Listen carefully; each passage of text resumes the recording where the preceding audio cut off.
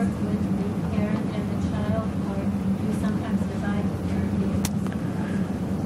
Yeah, good question. So who's the therapist? Is it the individual therapist? Or on our clinic, we do both. We start by asking the parent and the child what they would like. You can imagine that the advantage of having it be the same therapist is the same therapist has rapport with the suicidal teen and can actually push the suicidal teen a lot more because they have rapport. But you could also, that's a big advantage, but of course there's the disadvantage that the other person, that parent, might feel disincluded, like, gee, that's really your therapist and it's not really my therapist. And so we leave it up to them. We're willing to do it either way, and the data tell us that it doesn't matter, actually, that both can work well. You ever do a four-way? Sometimes we have two therapists. That's extremely, in our system, it's extremely inefficient. You know, we don't get paid for any of this. Family therapy doesn't. We don't get reimbursed. I run a free clinic, actually, so it's very hard to do. But even in non-free clinics, you don't get much money for doing family interventions, and you certainly can't get half as much if you have two therapists. So it's not a realistic option most of the time. But we do it sometimes, but we don't do it often. Okay, just a couple of other things. I know it's late. You got the energy for 10 more minutes? All right, excellent. Okay, so this is just a slide I included. You know, we actually have a whole small, what we call a coding system, where we actually record when any family comes into our clinic. After we decide we're going to treat them, we put them in the room and we turn the video camera on and we have them talk about how things are going in their relationship. And then we as a team watch that video together to try to identify the invalidating parts. And we try to identify the inaccurate expression. It's harder before you know people to identify inaccurate expression, but it's easier to find invalidating responses. And so this is just what we're looking for. This is a summary of our coding system, what we look for that's validating or its converse, what's invalidating. And it's kind of fun. If anybody's interested, I could send you the little write-up about learning how to identify those things in a conversation. Okay, so we're trying to do accurate expression and validation. So in order to let somebody express accurately, we've got to reduce the other person's invalidating responses. Okay? And that requires what we were talking about: self-management of arousal, emotion management, awareness of emotion, and then bringing the attention to the other person. Like, what is it that you're experiencing? What is it you're wanting, thinking, feeling? Having enough emotion management of myself to have a big chunk of my attention to put on you. Okay? And that's not easy. And sometimes we can manage to help, you know, some parents and some partners can do this in one session, and others it's many, many, many sessions. It's hard to do. So it just depends. Of course, what gets in the way, and this isn't in any particular order, but self-righteousness. Do you have self-righteousness? And as Marshall Linehan says, the trouble with self-righteousness is that it feels so good.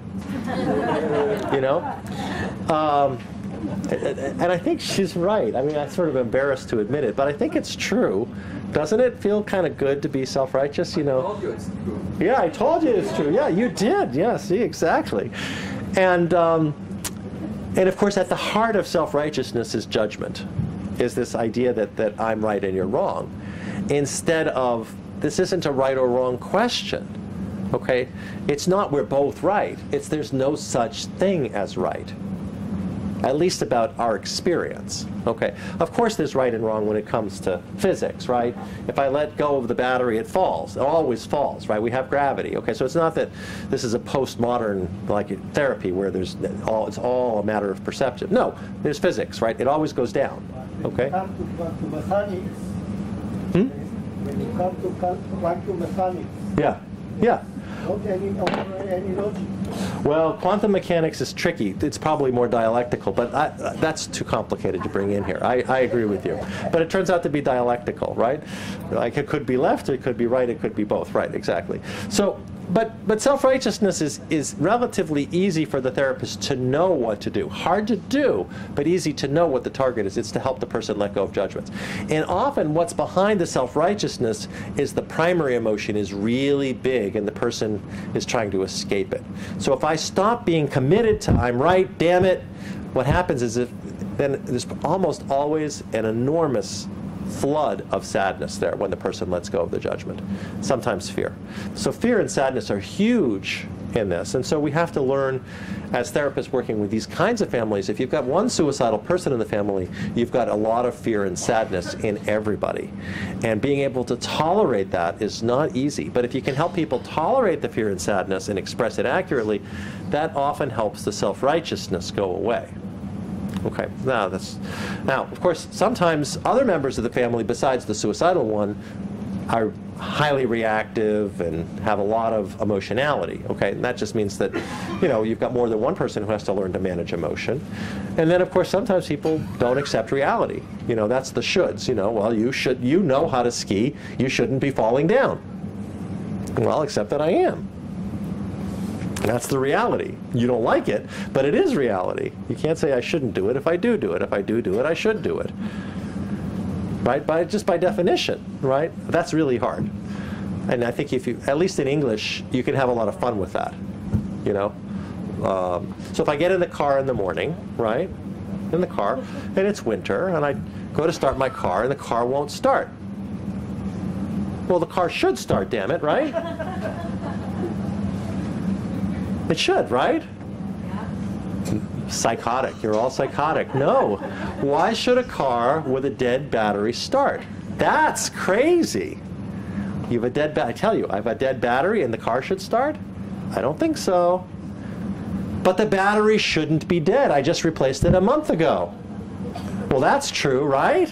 It shouldn't be dead if you just replaced it a month ago. But it is. And within physics, there's a reason for it. Maybe I left the lights on.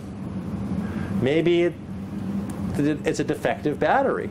Maybe the generator in the car isn't working and isn't recharging the battery. Why should a battery that doesn't get recharged be recharged? That's psychotic. You see what I'm getting at? So you can play with this. And I love the examples of like dead batteries in cars because everybody can relate to that. And I've had lots of moms and dads get really frustrated with me about this, but then get it, like, right. So she shouldn't want to kill herself is the same as the car should start when the battery's dead. Or we don't know why it shouldn't start, but if it isn't starting, it shouldn't start. We're going to have to figure out why. Exactly, that's the curiosity. And now we're getting somewhere. The mechanic doesn't say, well, it should start if you replace the battery. So why are you bringing it to me? It should start. Try it again. The mechanic says, that's interesting. I wonder why if it's a new battery, it's not starting. And the mechanic goes and says, and I'm going to earn some money. And they're going to figure it out, right? The mechanic is curious. Why can't we be curious? So parents like that. They're going to be mechanics. Okay. And of course, it's also the case that attacks and withdrawal are negatively reinforced, which means that when our arousal goes up, if we are able to push the other person away, or we're able to withdraw, that removes us from the conflict situation, and then we feel better. Well, that's a lousy way to feel better, through having to either attack or withdraw. And then the last part here is not trivial, that sometimes other people interfere, right? Grandparents, siblings, okay? Somebody says, your sister says to you, you shouldn't put up with that from your daughter. Ouch, right? So now there's encouragement to be self-righteous and psychotic. Okay, so we routinely bring in, we have this big thing, we pull in everybody, extended family, friends, and have a session on how they can support accurate expression and validation in the family, and how they can stop being judgmental and supporting psychotic behavior. Okay, and actually it's often very helpful. Sometimes it's just 2 other people. We've had 18 people in around this sometimes. There's extended family, and we just tell them basically cut it out, and sometimes it works. All right, so of course the solutions which we've talked about all have to do with mindfulness, emotion regulation, relationship mindfulness. Okay, those are the big 3 that get us to either accurate expression or validation. Now the therapist can do, can also doing, I can block. right? We can block the destructive attacks. We can block the withdrawal. That's part of the revolving door. We can do that, all in the service of reducing anger. Okay, we talked about this. Getting rid of judgments gets rid of anger. We did that. So our goal here, just to make it full, description, that's mindfulness. Awareness, that's mindfulness. Lower emotional arousal, that's emotion regulation. Leads to accurate expression. Description, that's mindfulness. Awareness, that's mindfulness. Awareness of the other person, that's relationship mindfulness. Emotion regulation leads to validating responses. Okay? And so they're the same thing. And the good news is, in a relationship, this two-step, we take turns, right? As couples, anyway, we take turns. You express accurately, I validate, but then sometime later, I express out accurately and you validate. And sometimes, even though it's not the point, sometimes kids even validate parents, okay? Often at lower levels, like I know, right? Like I know, you told me. I mean, that's validating, okay. It's not like, gee, Dad, I completely understand why you're upset with me. I mean, that's like, don't hold your breath, okay? All right, so we're trying to resolve this polarization. That's another level, another way to think about it as a therapist. And that means that when we see a polarity, you know, like the parent is treating the person like a terrorist, like this person's going to destroy the family in extreme ways and blow everything up, okay? We can look for fragility, okay? We can see if that's going to like manifest itself as fragility on the other end of the continuum. Most polarization in families comes from this, the 12 o'clock, 6 o'clock axis. You know, that's what you need. What you need is destroying our relationship. Well, surely we can find some way to do something that's good for you, that's also good for our relationship. And that's the primary synthesis that we do. Okay, so last slide. Well, actually, almost the last slide. Kind of went through this. We actually teach people some very basic ways to validate. By the time we actually get to validation, it's easy because they've already been working on mindfulness, mindfulness, emotion regulation. But paying attention is relationship mindfulness. That's validating. Acknowledging the other's experience, like I know, I can tell, you know. And that's the only way I know for most people, without enormous amounts of patience, the only way I know when somebody attacks you, you can validate by saying, wow, you're really upset with me. That's true. I'm not, you say I'm a big jerk, I can say, wow, you're really upset with me. That buys us some time, right? It gets you know I'm listening, and it's hard to keep attacking me. A little harder. And then I can say, the next one, what happened? Okay, working to understand, asking questions. Understanding problems in context means this person might be doing one thing that's really driving me crazy, but don't forget there are other things. Okay, it's not just that. And then the normalizing, the of course, like, of course, where's the of course? So in our mother-daughter dyad, she says, you know, when mom says it's easy, I get demoralized. Of course, right? That's the of course part. When something's hard to do, when somebody says it shouldn't be hard, that's demoralizing. Of course, that's normal. So we try hard to find the normal parts of this. And then sometimes we can match vulnerability. This is, I call this the date strategy, right? If you go out on a first date with somebody, okay? Think back, okay? Go out on a first date. So I go out on a first date, and my date says to me at the end of the night, gee, you know, I had a really nice time. I hope we can do this again.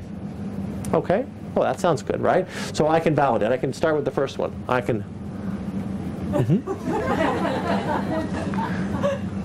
don't know how satisfying that is, okay? Yeah, it seemed like you're having a good time.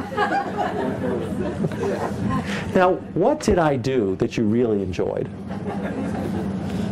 Of course you had a good time. You were with me, right? None of those are going to work. It's really the matching, the vulnerability. That it's like it has to be what? Me too. Right? There's a me too. So we tease families, but it's not entirely teasing, that basically there are very few two-word responses they can learn, right? They can learn, I know, right? Of course, me too, what happened? Okay? 4 two-word things that can get you out of any jam. Okay? And I would say that's almost true. You have to still mean it. It still has to be true, okay? But if you can't, don't you have sometimes families where one person is not as verbal as another? And I get this. I have a lot. I mean, it's not entirely gender-based, but we certainly get. I mean, I get dads who don't know what to say to their teenagers, sometimes, and moms sometimes. And I just say, look, if you can come up with, I know what happened, of course, and me too, and just use them at the right moment, you can go. You don't have to talk in complete sentences. It actually, well, they are complete sentences, but they're 2-word sentences. It's very reassuring. Do you use it with your wife? Of course. Me too. Thank you. Exactly. All right. She uses it on me. Believe me, she does. Yes. So, all right. So, the summary. You already heard this. Validate the valid often. Occasionally, we can invalidate invalid things, but only after validating valid things first. Okay. No invalidation of valid things, no validation of invalid things. Okay, can you say that really fast? Any language, right? Validate the valid. Don't invalidate the valid. Don't validate the invalid. Occasionally invalidate the invalid, but only after validating the valid many times. Okay? If you can, that's the whole thing, right? So, and there's always something valid, of course. Okay, so I got 3 extra minutes out of you. Thank you for your patience with me. I'm happy to answer questions. I think we're out of time, right? Right. Okay. Well, thank you.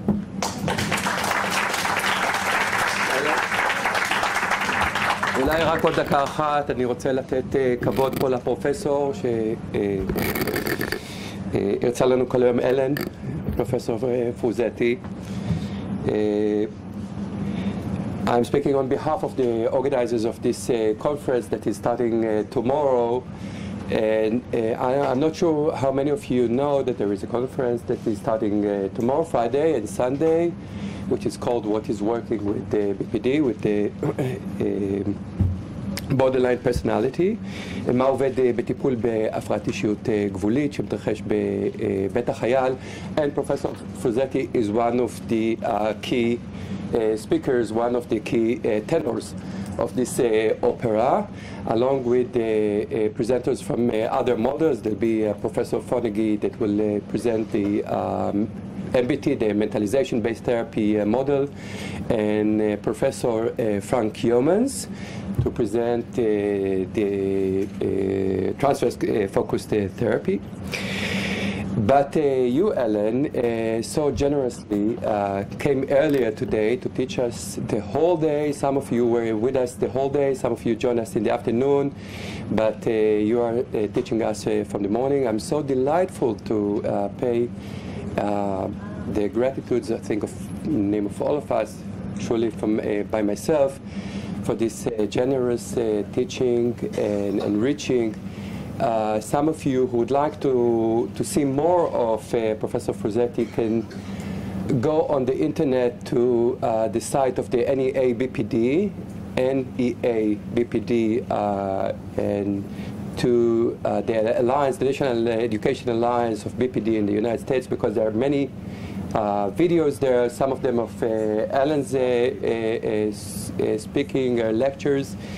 Also, you can send a mail to Magid, and Nat Rosenbaum here, the director of the program of psychotherapy, would love to get emails from you asking, יכול להיות בעברית, more information, more data, more stuff, specifically from you, if you will be in contact, and so she can disseminate the knowledge back to you guys.